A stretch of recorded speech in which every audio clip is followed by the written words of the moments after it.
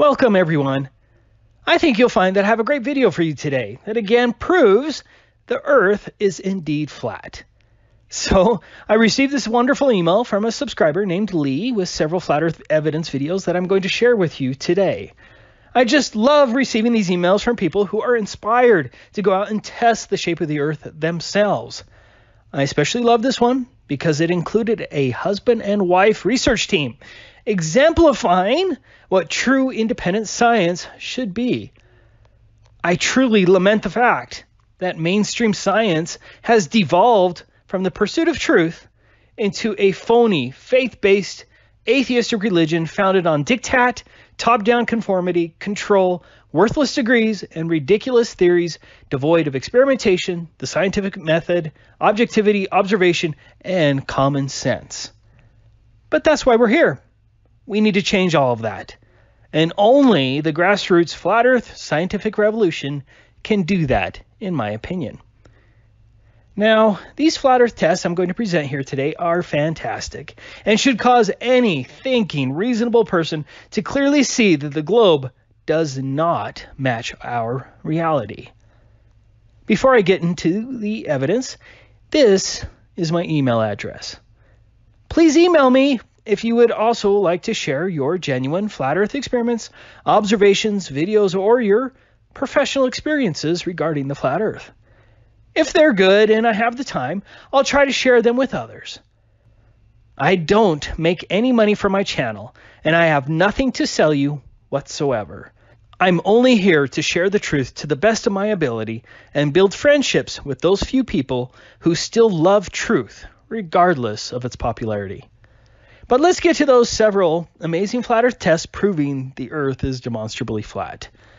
The first test we're going to look at was at Okanagan Lake in British Columbia, Canada. The laser and the high zoom camera were separated by a whopping distance of 16.4 miles. The laser was at 4 feet above the water, and the Nikon camera was set at 2 feet above the water. But there is also some cell phone footage of the laser at just inches above the water that I'll share in a bit. This is how the laser and the camera were set up far across from each other. I have the coordinates for the laser and the camera listed here, and the distance between the 2 points was 16.42 miles. At a laser height of 4 feet and a distance of 16.42 miles, according to their globe math, the observer would have to be at an amazing 130 feet above the water to see the source of the laser because the curvature of the Earth should be blocking his view, but it's not. In other words, you'd have to be at least as high as this 130-foot statue to see the source of the laser if we truly lived on a globe.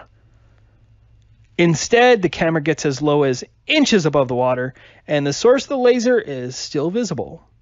Let's watch the footage of the laser, 16.42 miles away, and I'll also include the cell phone footage synchronized with the Nikon footage.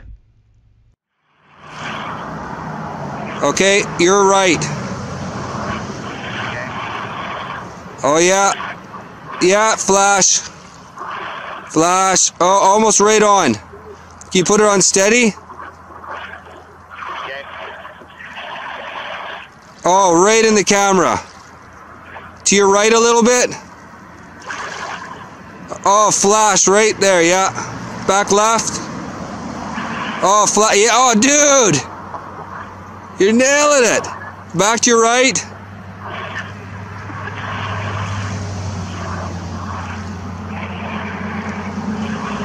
Okay, to your left.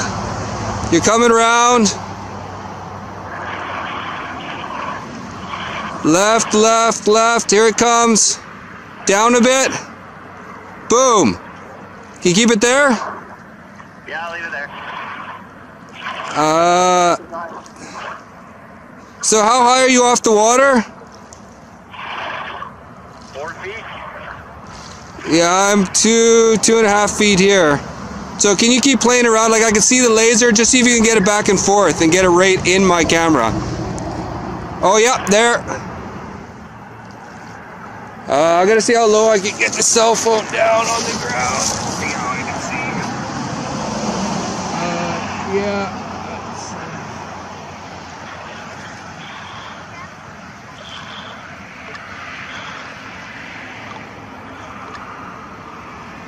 Okay, I got the cell phone at the laser and I'm 1 foot off the water, 6 inches off the water. Jesus. Yeah, 3 inches off the water. Cell phone, hand touching the water. Look in the C900. And yeah, pretty good, bud. Nice, I love it. Yeah. Just give me a few more flashes and then we'll call it a night. Okay. You so I'll just go back and forth, left and right. Yeah, it's like I could tell you.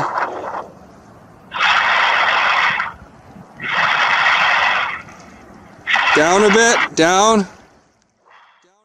Did you see how the laser was visible by the cell phone only inches above the water?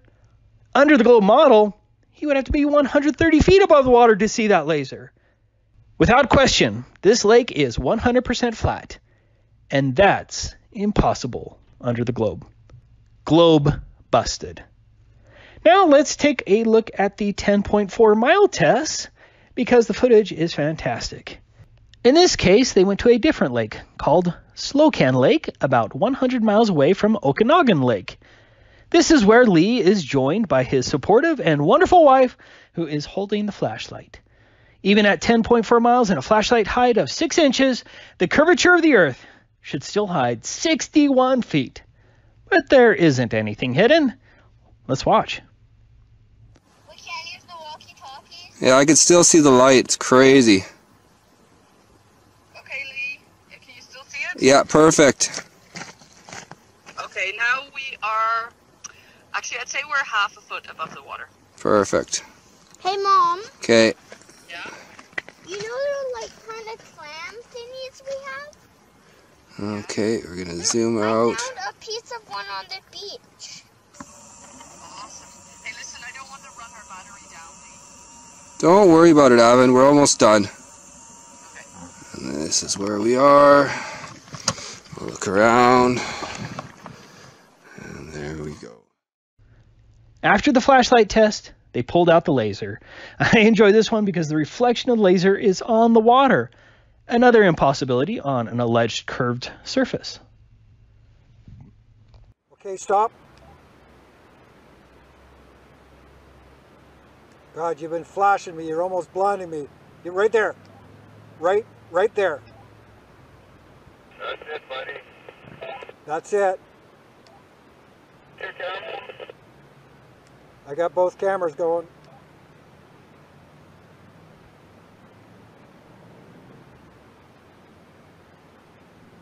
Yeah, you're hitting it right on. Alright, I'm gonna put a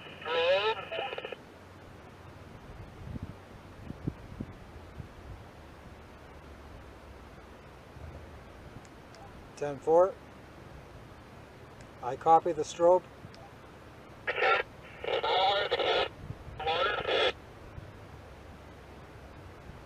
I didn't copy that. That was awesome. Finally, I'm going to show you one more test that Lee just performed a few days ago at the same 10.4 mile location. This time, the laser is at a mere 1 foot above the water, meaning 57 feet should be hidden behind the curvature. In this next video, Lee has the camera here at 1.5 feet. Look closely. Do you think that he's filming a mirage of a laser that's actually hidden behind the curvature of the Earth? Or does Lee have a direct line of sight to the laser?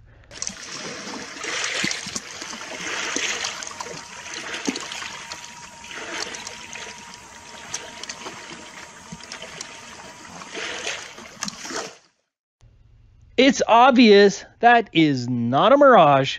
That is a direct line of sight to the laser source.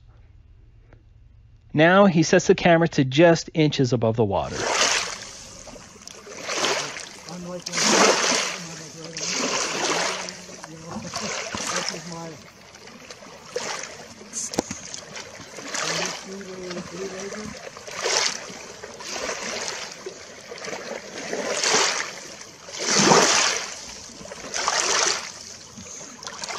This is with the camera resting right on top of the rocks.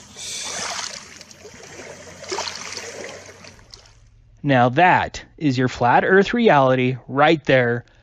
No question about it. Thank you everyone for watching. And I encourage everyone to share Lee's evidence, well, with everyone. As always, you're welcome to mirror this video and share it in any way you want. No credit to me is necessary. This is only about spreading the truth. May God bless you with an unquenchable desire to know and share His truth, whatever it may be. Love to all.